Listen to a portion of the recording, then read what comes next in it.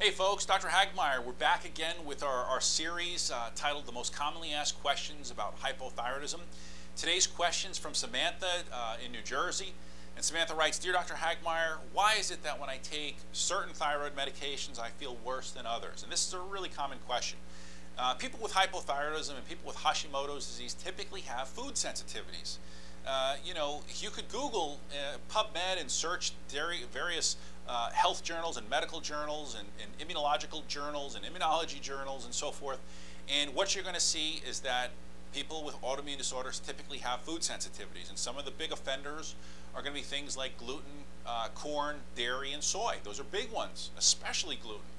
And many people can react to things like cornstarch fillers or lactose or even some of the artificial colors and additives that are often put in thyroid medication as part of the preparation.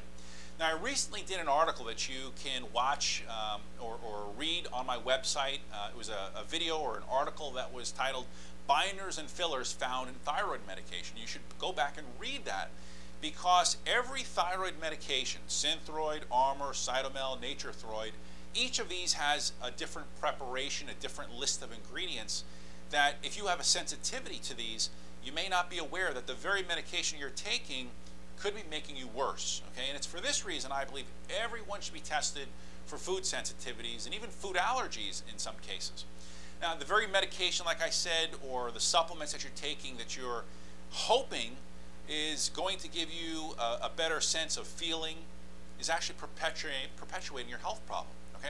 Now, the other reason you could be feeling lousy comes down to simply the thyroid hormone itself. Some medications are just a T4 preparation, meaning that the medication itself only has T4 hormone in it. Other preparations like Cytomel contain only T3. And then other preparations like Armour contain a little bit of T3 and T4 in what we call this T4, T3 combination.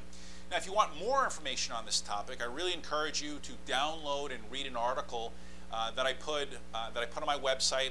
You can download this. It's probably like 5 or 6 pages, and it's titled Normal Thyroid Lab Tests: 6 Thyroid Patterns That Won't Show Up on Standard Lab Testing.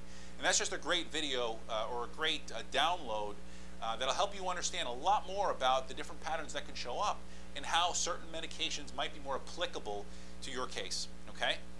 So I hope you found today's short video helpful. If you want more information, be sure to check out our website, where we have over 900 articles and videos on natural medicine and recipes and testimonials. Most importantly, like I said in my last video, and if you've been staying with us, don't give up this fight, folks. You can get better. Please don't give up.